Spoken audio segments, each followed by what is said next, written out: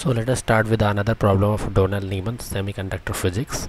It is problem number 3.46. We have to calculate the temperature at which there is 10 to minus 8 probability that an energy state which is 0.60 electron volt above Fermi energy level is occupied by an electron. Okay, we have to also repeat the same part A when the probability is 10 to minus 6, considering the level 0.60 electron volt same as in the part A.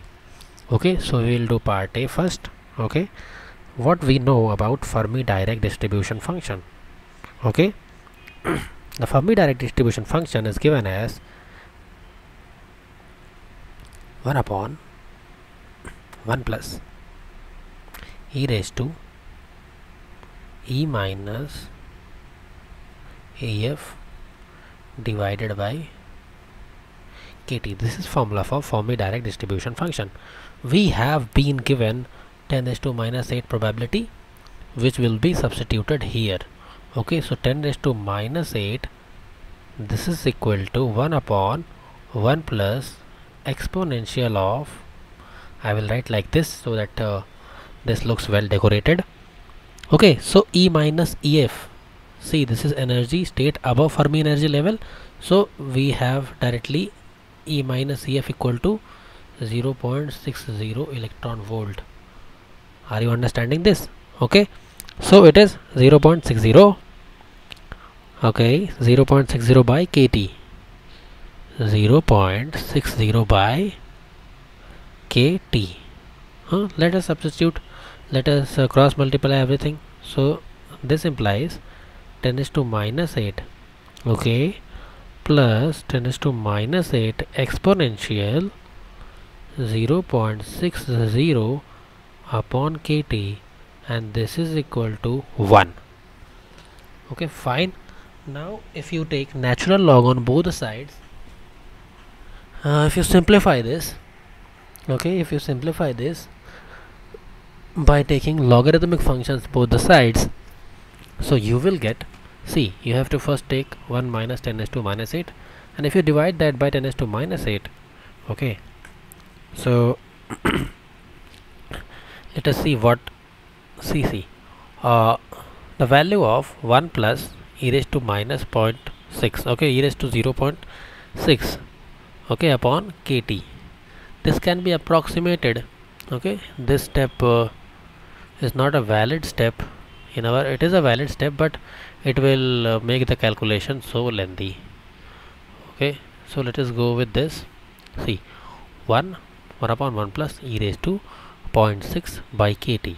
Okay, this can be written as approximated as, this can be approximated as, let us approximate this as e raised to minus, we can ignore this one, e raised to minus 0.60 electron volt.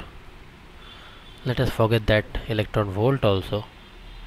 Okay, 0.60 by kt, and this is equal to 10 raised to minus 8. Okay, now take logarithm both sides, so you will get, see, the minus sign is here, so minus 0.60 by kt is equal to minus okay, minus of ln 10 raised to 8. Minus minus got cancelled, right? Just law of logarithm. Okay, so what we are getting in this, we are getting 0.60 by kt, this is equal to ln 10 raised to 8, which is equal to simply 8 ln 10.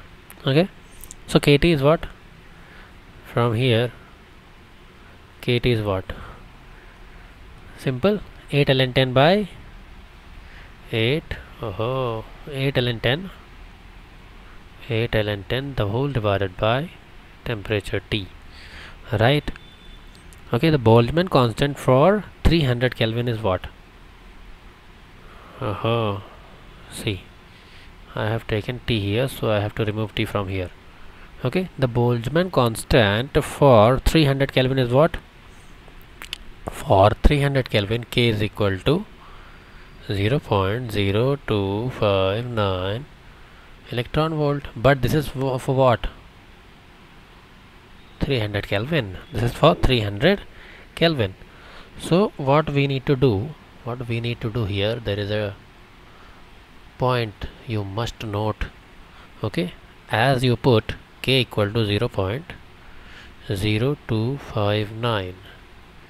Okay, this is equal to 8 ln 10 upon, you have to do T by 300. Okay, as you are taking K for 300, as you know that. Okay, fine. We just divided the number.